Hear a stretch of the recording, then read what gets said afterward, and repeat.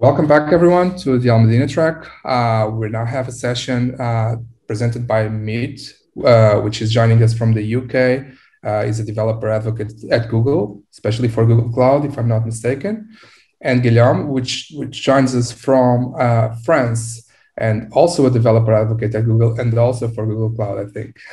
Yes. So they'll be presenting on choreography versus orchestration in serverless microservices. So the path from monolith to microservices, pros, cons, challenges, and how to overcome them. And I guess it's going to be a pretty rich session on this experience. So guys, without further delays, give you the stage, or actually in this case, I'll give you the stream. Yes. Not the stage. Thank you very much. So hello, everybody. We're happy to be there, if only virtually, with you. So we'll be talking about choreography and orchestration in serverless microservices. So we're not going to speak about that kind of choreography or orchestration. So there's no, ballet dancing or musical instruments involved. Instead, we'll be speaking about microservices, how to orchestrate them or make them collaborate together, and the different approaches. So for example, let's think about a simple e-commerce kind of transaction where we would have a web front end that talks to a payment processor. Then the order is going to be shipped when the parts are ready, and then we are going to notify the customer. One way to do it would be to have each service call each other in a kind of a chain. So front end calling the payment processor saying, "Oh, I'm ready. Hey, shipper, please ship this order," and notification, etc. There are pros and cons to that kind of simple approach. So first, it's better than a monolith in the sense that we already split in different services the overall transaction, the overall process. And also it's easy to implement because, it's usually fairly straightforward to have service that calls another service. But on the downside, there's really too much coupling between all the services, because what happens if there's one in the chain that fails, it's not ideal, and the whole transaction is going to fail. How do we ensure that this transaction is successful in the end if it broke like in the middle? Also, another concern is the fact that if you want to apply some retry, timeout logic, etc., you'd have to do that at each service, calling the next service. So it would also add, some bloat into the code of the service to know perhaps too much about how the next service in the chain is going to work or not work, actually. So it's not ideal. Instead, if you use a choreography approach, which is, let's say, a synonym of an event-driven approach, where you use a message broker instead of having services talk to each other directly. So here in this case, you are just exchanging some kind of messages, like messages on a pub sub topic, for example, on some kind of broker, whether it's Google Cloud PubSub or, let's say, Apache Kafka, etc. Here, instead, we exchange messages. So the front end is going to send a message asking, okay, I've got an order, and then the payment processor is going to pick that message. Oh yeah, I can treat that. I'm going to authorize and charge the credit card, etc. And we use that message broker to pass information between the services. So there's no direct coupling between the services, and the services can stay independent. This is great, although when you have a more complex transaction, more complex process, when it's not, one after the other, each service being called, being, activated in a way, in a more complex situation where you have to ask the inventory database about what's left in stock or not. You have to potentially contact a supplier's API, a third-party API, to replenish the stock. You're going to update your own inventory and order database, perhaps use a third-party service again, like SendGrid, to send emails, or a Slack API if you want to notify, for example, the sales rep. Then the flow of messages that actually make the business transaction are quite complicated to follow, and it's hard to understand the actual flow charts that we have drawn here on screen. So the pros: services are loosely coupled, which is great because there's not a tight coupling, which means services can be changed, evolved, developed, deployed, and scaled independently of each other. We also don't have a single point of failure because a service fails, but at some point it will be back up. But the messages will still be there in the message broker, in the queue or topic, to be picked up once the service is back on. And also what's great with a choreography, an event-driven approach, is that events are really easy to extend or add a new event, a new message in the system, or add new subscribers to an existing message and topic. It's fairly easy to extend and expand an existing system. In the cons, I would list the fact that it's difficult to monitor the whole system because, well, there are messages going in each and every direction. How do you ensure that you follow the flow chart of the business transaction? Also, things like error, retries, timeouts are complicated. You might have to put that logic perhaps at the topic level. You can configure the topic with such settings, but that means that it's at the topic level and not necessarily per transaction. Perhaps different transactions, different business processes might have different needs in terms of errors, retries, etc. So yeah, the business flow, the business process is not captured explicitly. So there's no way to version that in Git, for example. And also, again, like in the previous approach, who ensures that the whole transaction is successful?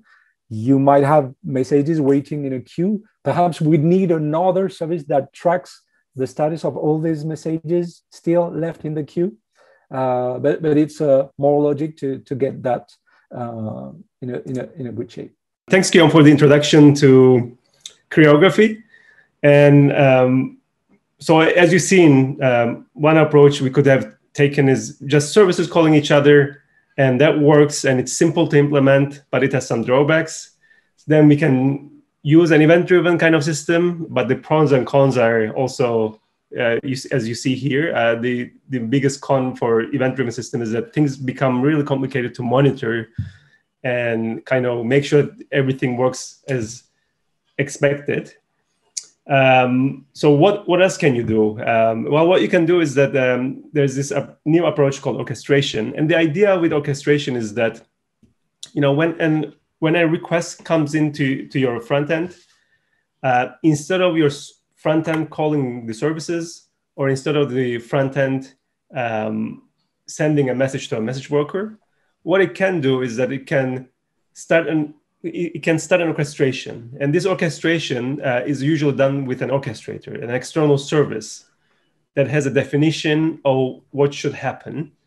And then the orchestrator is the one making sure that the services are called in the order that they're supposed to be called. So in this case, the order comes to the front end, then that kicks off the orchestration, that goes to the orchestrator, and the orchestrator will call the payment processor, make sure that completes, get the results, then it will call the shipper, and it will call the notifier, right? Now, in this model, the pros and cons is that, first of all, you have this orchestrator capturing the business flow centrally. And this is really important.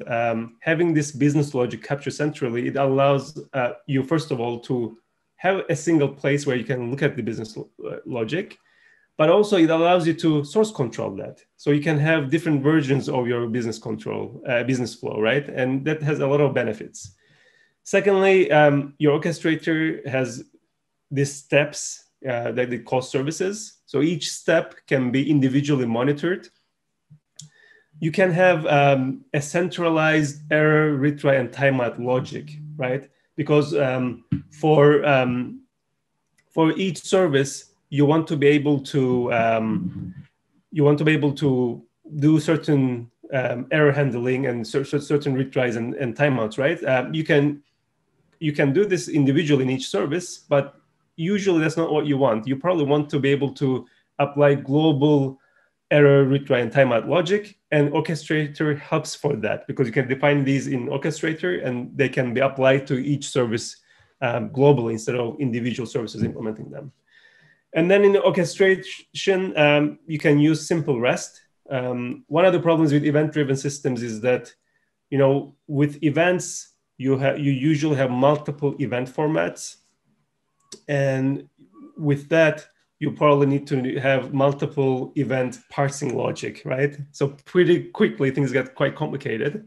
Whereas in orchestration, you can make your services understand just plain HTTP and make your orchestrator call those services with plain HTTP. So that tends to simplify things a little bit.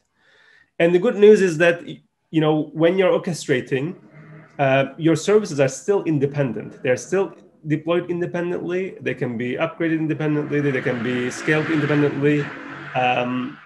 But they're part of an orchestration. So in a way, you're creating a monolith where your services are kind of still independent, and that has benefits. So you're kind of getting the best of both worlds. So you're the independence of the services, but at the same time, the tight coupling that you need in your orchestration. Now, on the other hand, Orchestrator is another service that you need to worry about, you need to learn. So that's given. Orchestrator could be a single point of failure because at the end of the day, it's just another service in your system. So you need to make sure that you're using an Orchestrator service that's resilient and redundant and all that kind of stuff. Because if Orchestrator doesn't work, then nothing will work in your system. And the fact that you will be relying on REST with orchestration means that your system will be more tightly coupled. It's not going to be like eventing where you can just add a service and just, have your service just show up in your system with minimal hassle. In orchestration, you need to deploy your service, but you need to also change your orchestrator and your orchestration definition to take that service into your orchestration. So you have more tight coupling, but that's kind of the point of orchestration. You want that tight coupling a little bit more than eventing, right? And then at this point, you might be wondering, okay, we learned about choreography, we learned about orchestration. Which one is better? Which one should I use? And the answer is, as in every software engineering question, is it depends, right? It really depends on what you're trying to do and what is more important to you. But as a general rule of thumb, if your services are not close related, so let's say in our example, we had a payment processor, and we also had a notifier. I mean, these services, they don't really need to know about each other. They don't really need to worry about each other. So if you have that kind of services, usually it's better to use choreography or event-driven kind of architecture to put them together because they don't need to really know about each other. And also, in cases where your services can exist in different contexts. For example, again, the notification service can be part of a checkout process, but at the same time, maybe it's also part of some other kind of process where you need to notify at the end, right? So it can exist in different contexts. For those kind of use cases, then if you use eventing, it will be easier because you will be able to plug in your services in a much easier and flexible way. Now, if you have a business logic where you can describe it as a flowchart, like the flowchart that Guillaume showed you, where you can see that, depending on certain states, you want to take certain branches, and then at certain steps, you want to be able to call external services. So you can easily visualize your business flow. Then maybe it makes sense to capture that in orchestration. Because if that business flow is set and you want to be able to trace through the business flow in your system, then orchestration usually is the answer. If your services are closely related, so for example, if you have a payment processor and a shipper that always go together, right? Because before you ship, you need to charge, and after you charge, you need to ship, right? So if that's always the case, it is good to put that in orchestration and still keep their independence, because these services should be independent because they're doing different things, right? And finally, if you don't want to deal with the complexity of event parsing and different eventing formats, and if you want to just stay in plain REST, then orchestration is probably a good solution as well. And then you can also take a hybrid approach, right? You don't really need to choose one or the other. Instead, what you can do is that for things that make sense to be orchestrated, you can put them in orchestration. And then once that orchestration is done, you can notify other orchestrations with events. So you can see that here we have a few orchestrations, and then each one, when they're done, they can send a message that can be picked by other orchestrations. So this is a hybrid approach as well, where you combine both orchestration and choreography. And usually this could work. I mean, because in your system, depending on how complicated your system is, sometimes you want things to be orchestrated and sometimes you don't. And you can kind of pick and choose what parts of your architecture should be orchestrated. And if for other parts, you can just use simple eventing to notify others. All right, so hopefully this gives you a good idea on choreography and orchestration. Now Guillaume will take over and let you know about the landscape in both of these approaches. So I'll stop sharing right now. Thank you. So you should be seeing my screen now, I guess. All right. So yeah, let's talk a little bit about the landscape. In terms of choreography and event-driven solutions, all the cloud providers provide different solutions, different products, whether it's AWS with SQS, SNS, EventBridge, Azure with EventGrid, Event Hubs and Service Bus, not the other way around. With Google Cloud, you have PubSub, which provides topics, subscriptions, etc. But you also have another fairly recent product, which is EventArc, which is a great way to link sources and syncs together using cloud audit logs. You can send events to Cloud Run services, which run containers in a serverless fashion. But there are also many other really great solutions, especially in the open source space. For example, Apache Kafka, or Pulsar, or RabbitMQ, NATS in the Go world. So you've got plenty of options for message-driven approaches, basically. In terms of orchestration, so there are good old, I often get that remark, good old orchestrators or that are part of ESBs, things like that. In the cloud, you also have step functions for AWS, which works with Amazon Lambda. You've got logic apps in Azure. On Google Cloud, you also have different options. Cloud Composer, for example, it's based on Apache Airflow. It's more for data-driven kind of pipelines and workflows. You are also able to run things like Kubeflow machine learning pipelines on Kubernetes clusters. But the one we're going to look into in a little bit more detail, it's Workflows, Google Cloud Workflows, which is an orchestrator and which works great for any kind of API, including Google Cloud APIs, your own business logic running on Google Cloud resources, as well as third-party APIs or APIs, REST services that are available anywhere else. Another thing you should keep an eye on, that's the serverless workflow specification. So it's part of currently it's just a sandbox level project at the CNCF Foundation.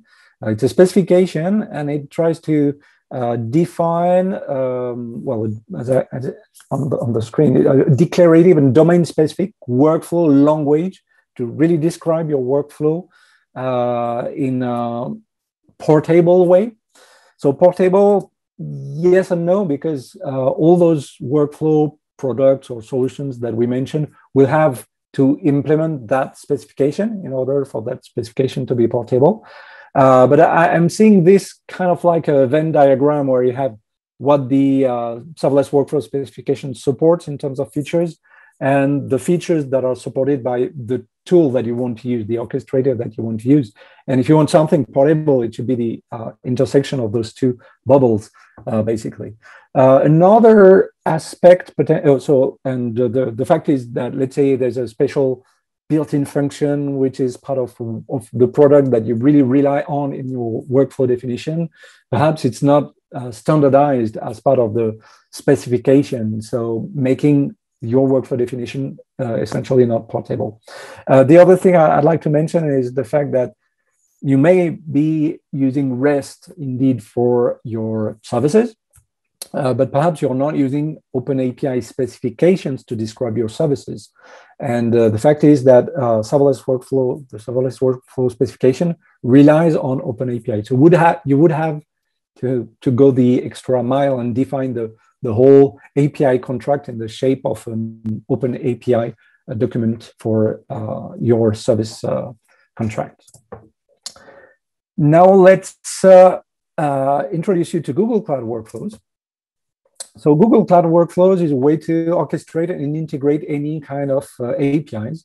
As I said, it can be APIs or services that are hosted on Google Cloud. For example, serverless products like Cloud Run, Cloud Functions, Google App Engine.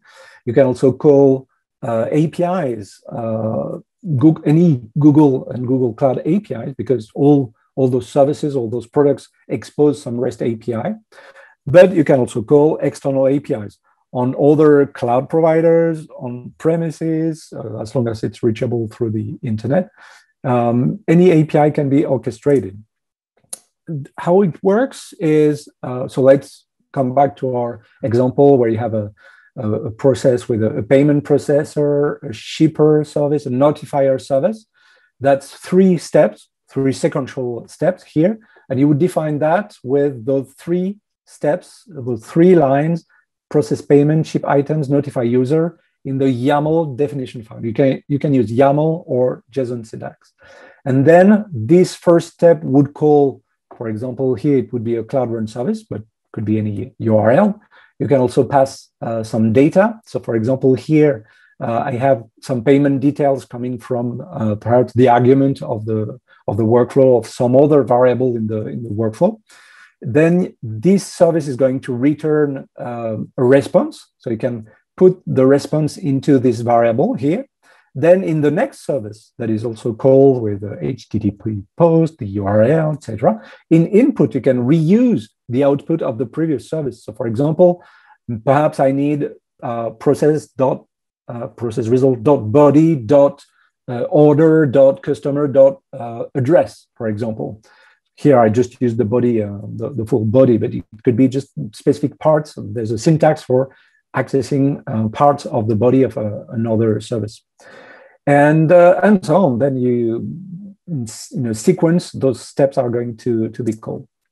But so step sequencing. That's really what I've just explained. What else can you do in your workflow definition? You can introduce some pauses. For example, you know that some service may take some time. Perhaps you're going to introduce a 1 minute pause because you want to wait a little bit to ensure that the shipper has really finished getting the order ready for shipping. Variable parsing and JSON passing and JSON parsing, that's what I explained. You can really pass data between different API calls. And let's say the payment processor sometimes fails or you have to retry. So you could specify at the workflow definition level on a per workflow basis. So different workflows may have different requirements or configuration for retry, back off, logic, etc. So for example, I know that sometimes it fails. So perhaps I'm ready to retry 5 times before abandoning. I can define a backoff strategy. For example, I'm going to retry in 1 second, in 2 seconds, 4 seconds. Can define a multiplier, for example. Also, you can take care of exception handling or error handling. So for example, if the shipper service fails and returns some 4 or something or 500 status code, perhaps you're going to go into an error branch of your workflow, and then you're going to call the pager of the support team or the SREs working on your system. If it works great, if it's successful, then you're going to call the notifier service, which notifies the customer that they are going to receive their order. And beyond just the error, exception handling and such, you can also have branches, I would say normal branches, a bit like if then else kind of blocks or switch instructions. So you can, for example, call the inventory database and say and ask if the product is still in stock or not. If it's not out of stock, then you can ship the order. If it's out of stock, then I'm going to branch into another step, another branch of my workflow to request from the supplier some new parts for my order. Then I'm going to update the inventory, etc. So you can really have some business logic with if then else that checks what's what's returned by previous service calls. For example, read inventory would return, okay, a number of items, 0 out, then I need to call the supplier API. So you check from, with some rich expressions, what's inside the responses of the previous API calls. Other useful features I'd like to mention, sub-workflows. For example, when you have parts of your workflow definitions that are common, that you reuse several times, instead of jumping back to them or something like this, you can define sub-workflows, which is pretty much like a function call, a procedure call, a method call. You would just reuse and put that in a sub-workflow. That's the name of the feature, but that's a good name. You would reuse and call that sub-workflow at different parts of your main workflow definition. The other thing I'd like to mention briefly in passing, it's still in beta right now, it's connectors. I mentioned that you can call any Google API or Google Cloud API with their REST interfaces. But for some of those APIs, some of those services, there are dedicated connectors that exist. And what's nice with that, so it simplifies the call syntax a little bit, but what's more interesting is how it handles retry or waiting for the execution of an operation, a particular operation, a long-running operation in particular of that API. Let me take an example. If you want to use workflows to automate your IT infrastructure, your cloud resources, for example, starting or stopping a VM, a compute engine virtual machine, for example, it can take quite a bit of time. And in order to ensure that you wait for the VM to be stopped, instead of polling and checking, so is the VM stopped? Wait 5 seconds. Is the VM stopped? No, wait 5 seconds, etc. Instead of implementing that polling logic yourself, all those long-running operations are handled automatically by the connectors. So they actually take care of waiting for long-running operations. So other examples could be database imports or things like that, which are operations that take a while. So connectors are a useful feature.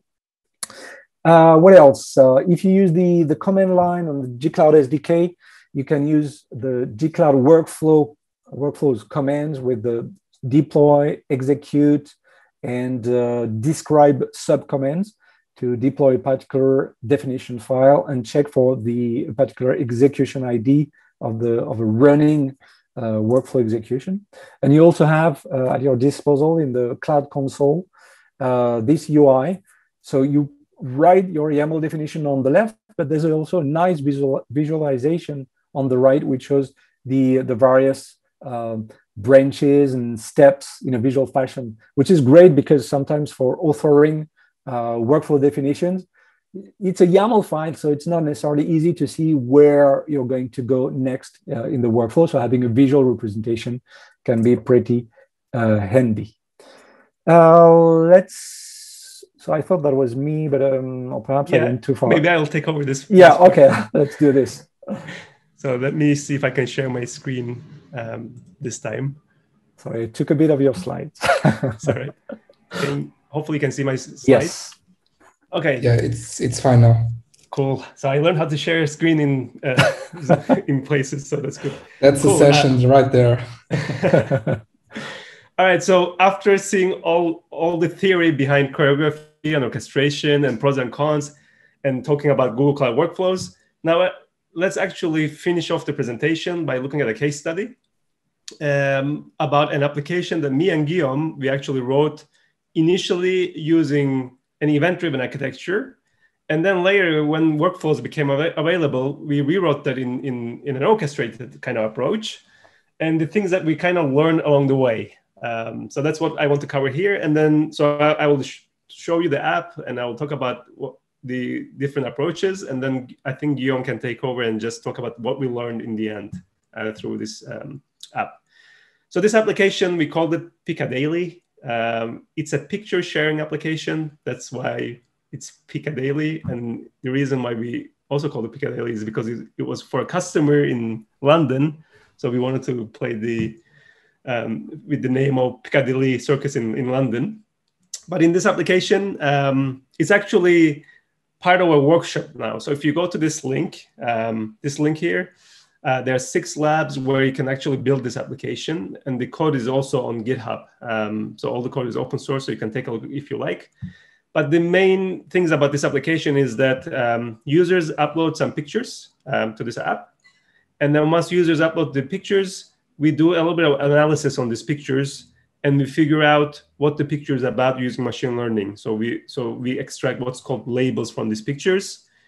And we also extract the dominant colors of the picture, and then we use it as a border around the picture. So you can see that each picture has a border with the dominant color, and each picture also has some labels about what the picture is about. So this is mainly the app, and then there's a collage section where we also display a collage of pictures from the 4 most recent pictures. It's a very simple app, but the point is to show, the serverless technologies of Google Cloud to our customers and people who want to use Google Cloud. Now, initially, when we designed this application, we took an event-driven approach. And just to go through the architecture quickly, we have users uploading pictures through a front end. And for the front end, we are using App Engine, which is Google's basically solution for web applications. So the users use App Engine to upload the picture. This goes to Google Cloud Storage, which is an object storage of Google Cloud. And then once the picture is saved, that triggers a number of events. The first event goes to a Cloud function. And in this Cloud function, we analyze the picture using Vision API, and then we save the analysis to Firestore, which is a NoSQL database. The second event goes to a Cloud Run service. Cloud Run, it's a container service. So it runs containers as a serverless, almost like a serverless function, but it's for containers. So the second event goes to that. But the difference in this case is that there's no direct native event integration between Cloud Storage and Cloud Run. So we had to go through PubSub. So it's a different event type. And then the Cloud Run service, thumbnail service, will look at the image, usually a big image size, and then it will try to create a smaller version of that image. It will create a thumbnail. So it does that, and it saves the thumbnail image back, and it also stores that information to Firestore.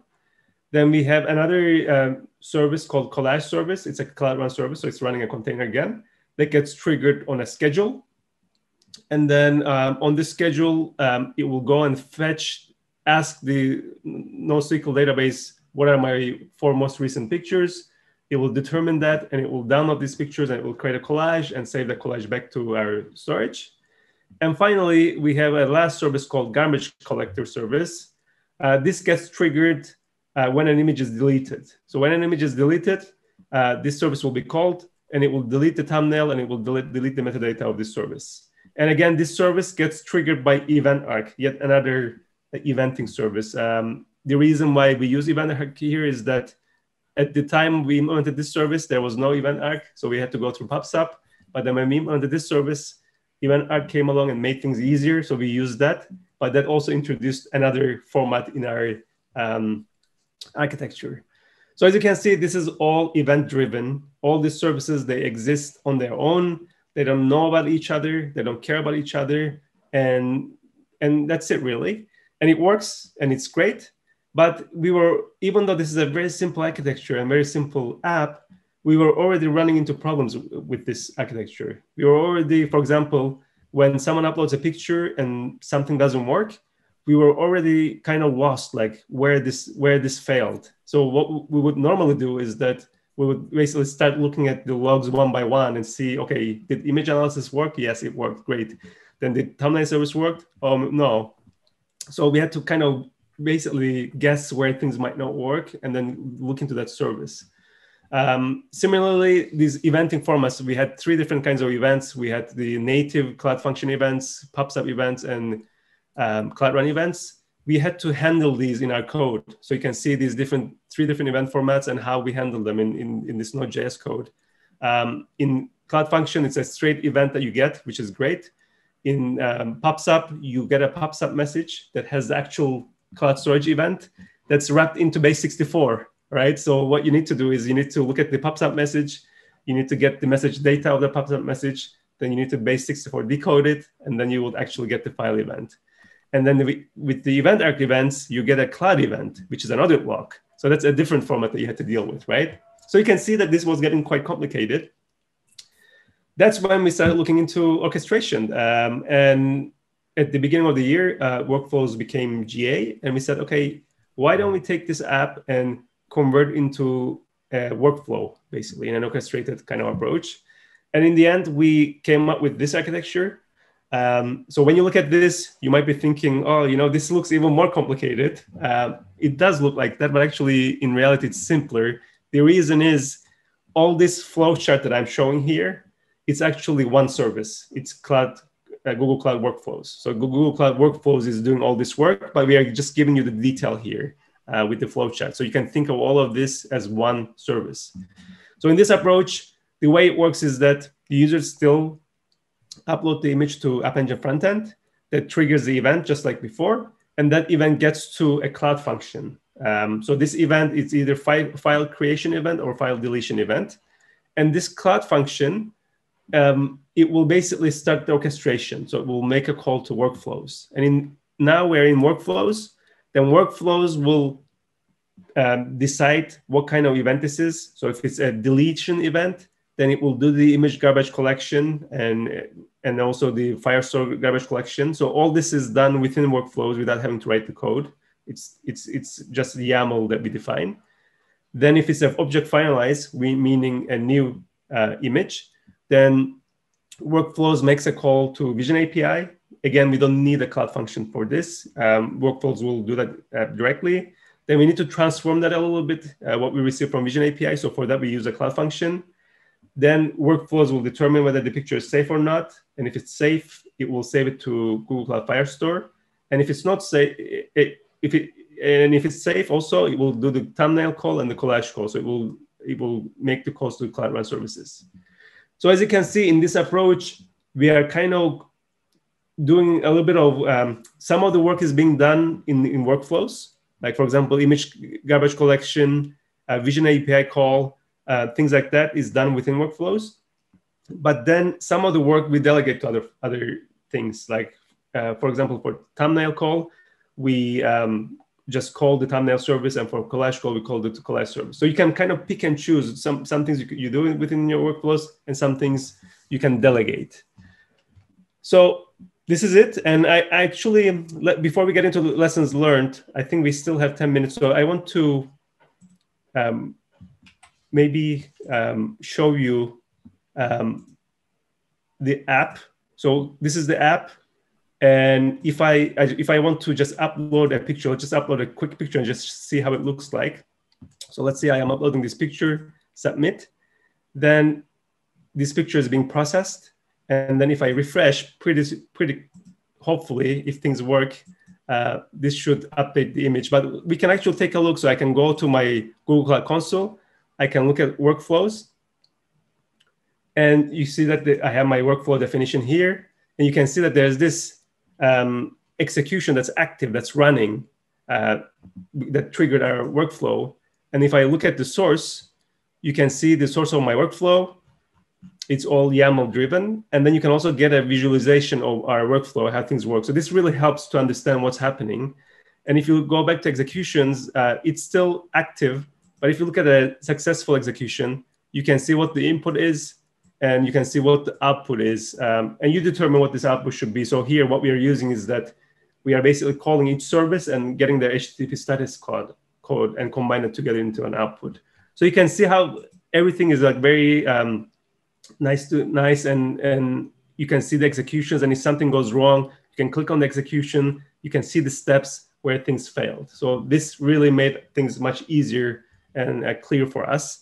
So I'll just stop here for now, and I'll let Guillaume explain to us in more detail about the lessons learned in the last 10 minutes of our presentation. So I'll stop sharing. So yeah, lessons learned. So what was great was that we were back to using RESTful services, and the handling of REST APIs. It's quite refreshing compared to the various eventing formats that we had to use. Although, I mean, there were some good reasons for each of those eventing formats. But still, that was nice to have just one way of handling that. Also, what was pretty cool is that we had less code ultimately. So as Mete explained when he was showing the diagram with the architecture and the workflow underneath, some of the, for example, the garbage collection service vanished away because it only contained actually declarative calls, API declarative calls. So we got rid of just those bits of code which were calling those APIs directly, and instead we just encoded them in the YAML definition file. Basically, we didn't have to do even parsing. We were just fetching the body of the API call response and just parse that as JSON document, basically. There was also less setup, so just the setup for cloud workflows, but otherwise no need to set up the pub/sub, the topics, the subscriptions, etc. No need for scheduler. One of the service, the one that was creating collage of the recent pictures, it was being invoked on a scheduler at a regular interval of time. Here we didn't need to use that because once there was a new picture available, we would create the new collage. No event arc either. So overall, much less setup to get ready and do our job, our business processes. We also had easier error handling because, so first of all, error handling was handled at the level of the workflow definition instead of at potentially each service or on the topic configuration, things like that.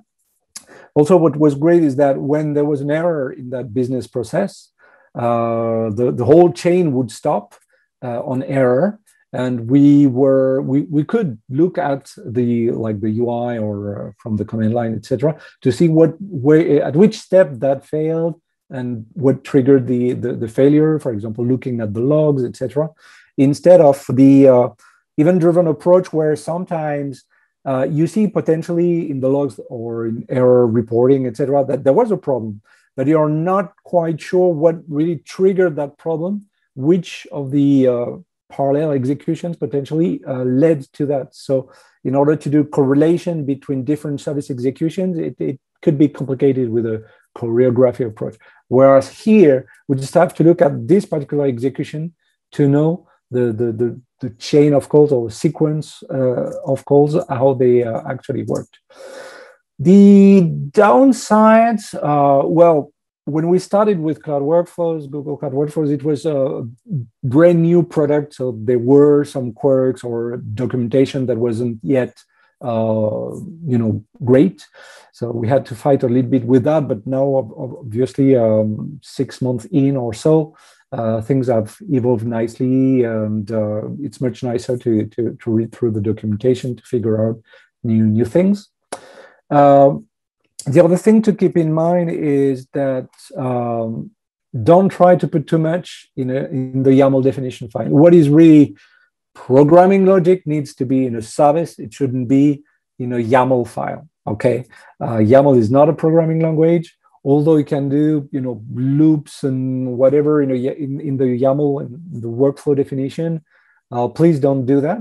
So be sure to make declarative calls to API in the YAML. That's fine. But it's really, complicated business logic. It's probably not. It's really, I mean, the orchestrator is for orchestrating services, but it's not to removing business logic from services, right? The other aspect that is sometimes complicated, it's debugging, testing, logging, etc. When you're used to just programming, your IDE is there to help with code completion, those little bubbles of help saying, okay, this parameter is doing this, etc. So it's less convenient to describe things in a YAML file compared to writing code, basically. So although you have some facilities for logging, for things like that, it's not as convenient as a programming language. Perhaps a bit of lost parallelism. For example, in the first approach with choreography, we used to have, for example, the thumbnail service and the image analysis service launched at the same time in parallel. So the first one that would finish, instead of doing a sequence and waiting for each to finish, both would be ready more or less at the same time. On the other hand, we were actually calling those two services in parallel, even if potentially the image wasn't safe to display, so we wouldn't need to create a thumbnail. We wouldn't need to store the metadata about the picture in the database. So perhaps less parallelism, but on the other hand, we also saved a bit on CPU resources. Also, potentially some loss of eventing flexibility. We mentioned when we spoke about choreography that one of the pros is the fact that it's easy to extend event-driven system, just add new events, new messages on a message broker, or subscribe to existing topics and existing types of messages. Here, you would have to revalidate your business process in the workflow definition as soon as you want to expand it a little bit. But overall, that was a really nice experience for us.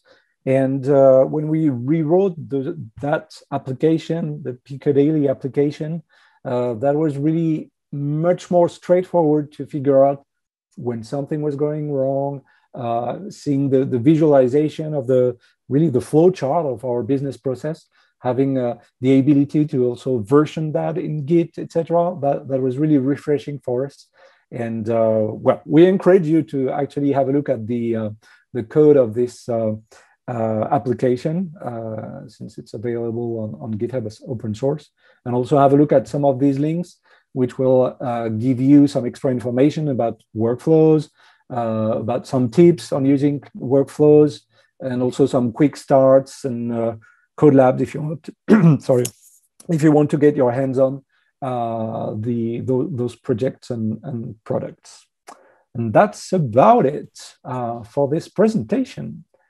Do we have? Thank you guys. Thanks for the great presentation, and thank you for sharing the actual experience you had, which makes the presentation a lot richer. We have a couple of questions. I'm going to try to be quick on them.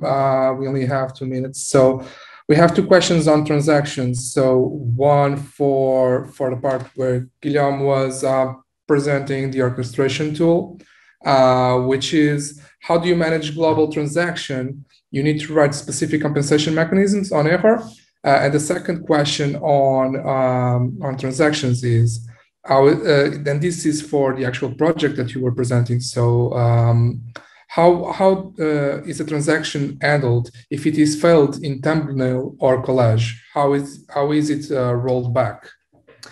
Yeah, so when I say transaction, it's not necessarily extracted kind of transactions. And indeed, if you have written something to the database at some point at the beginning of the workflow, and then something failed later on, yes, indeed, you might have to write compensation transaction or operations to compensate some of the stuff. So it's not part of, let's say, the product itself, but it's how you define your workflow definitions that potentially, so since you can specify error handling, the various cases, how it can fail, instead of letting the workflow fail, be sure to, so we have try, except kind of blocks around API code that you can specify.